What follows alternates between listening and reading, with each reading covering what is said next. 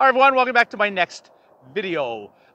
We've been talking about how very expensive it is to live in this country, how we have become a low-wage, high-rent nation. And so I've been suggesting that if you live in your vehicle, you can live really well on very little money, and for a lot of us, that's the only way.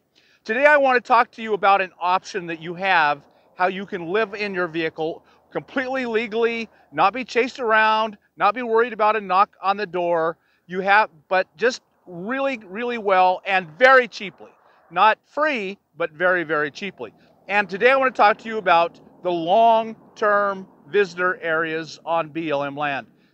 I'm at the La Posa West long-term visitor area, LTVA. That's how I'll refer to them as, LTVAs, here in Quartzsite, Arizona. Quartzsite is really well set up for RVers and van lifers and boondocking. So a lot of us come here and stay here the whole winter. With the LTVA pass, you can stay here for 7 months for $180. So that's mid-September to mid-April, and that's 7 months. And both of the two ends get pretty hot, but if you have an air conditioning, enough solar or a generator to run air conditioning, it's perfectly fine in an RV or a van if you have an air conditioner. So you get 7 months for $180. That's like $25 a month, something like that. And that's really cheap. And you're perfectly legal. And there are quite a few of the LTVAs. There are 3 of them right here in Quartzsite. And down at YUMA, there's 2. And then there are at least 2 of them that I know of over in California. And you can move in between them. You spend your $180. You can be here at the LTVA here. You can go to YUMA, Arizona, which is about 75 miles south of here, and be there. You can go to Holtville or Midland, right over here and there's another one. There's 3 at least in California. I forget the name of the other one. Now, they don't all offer facilities. Sometimes you're just primitive camping, boondocking, no water, no sewer or dump or anything else. But here in Quartzsite, all of the LTVAs here in Quartzsite do share water and dump and trash. So for your $180, you get all those 3 things. And assuming you're a boondocker, you have your own solar up, so you have your own power, you have your own generator. And there are generator hours, since I mentioned generator. 10 to 6 is quiet time in the LTVAs, so no generators, no loud noises. And they're huge. They're just huge. There's plenty of room to move around and be completely alone and not have anyone around you, or to have as many people around you as you want. I mean, it's a little city in some of these places. But it's all independent. You just drive in, you see a spot. If that's my spot, I'm parking right there, and that's where I'm camping for the next 7 months. I get tired of that spot. A guy comes in I don't like. I start the key, I turn the key, I drive over there, and I camp over there for whatever time I have in the LTVA. You can come, you can go, you could be at any of the LTVAs. It's fantastic. $180 for 7 months rent. That's just incredible. I don't know what you're paying for rent now, but I bet you would love to have $180 for 7 months rent.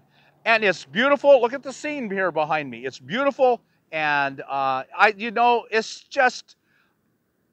Now I boondock because I prefer to be out really alone, and I don't like having to be around all these people and drive in and be around all people. So I boondock here in Quartzsite, and you can boondock if you want, but if you want to just come in and settle in and not have to move your rig again, if you have a trailer or a Class A and you're towing a vehicle, man, that's sure nice never to have to move your vehicle again.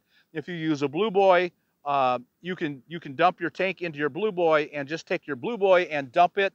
You have a 30 or 50 gallon drum. You go get your own water and pump it into your tanks. You can park your RV and never move it again for 7 months here at the LTVAs. That's a pretty hot deal. The shopping in Quartzsite isn't great, but right over in Blythe, it's very good. In Parker, Blythe's about 25 miles away. Parker's about 45. YUMA, which has everything you could possibly want, is about 75. So pretty close to here is good shopping, and it's an interesting place. Whatever else you can say about Quartzsite, it's an interesting place. So I just want you to be aware you have options in this life. you can have a great life right here in the LTVA. And then again, you can go down to YUMA, and I have a video out talking about the Pilot Knob LTVA where you could work there for 7 months. You could become a school bus driver in that 7 months, camp on the LTVA, go to work every day, get your CDL license, and be set for work for life. So that's an idea. Watch that video. There's a Holtville LTVA over in California. You go down to Yuma, you drive over maybe 50 miles, and you're in Holtville. There's a hot springs there. It's free. You can go to a hot springs every day at that LTVA. I mean, over at Midland, which is just north of Blythe, California, and Blythe has good shopping, and it's a nice place. It's a nice LTVA. There's lots of good choices. And so I think this is something you should give some thought to.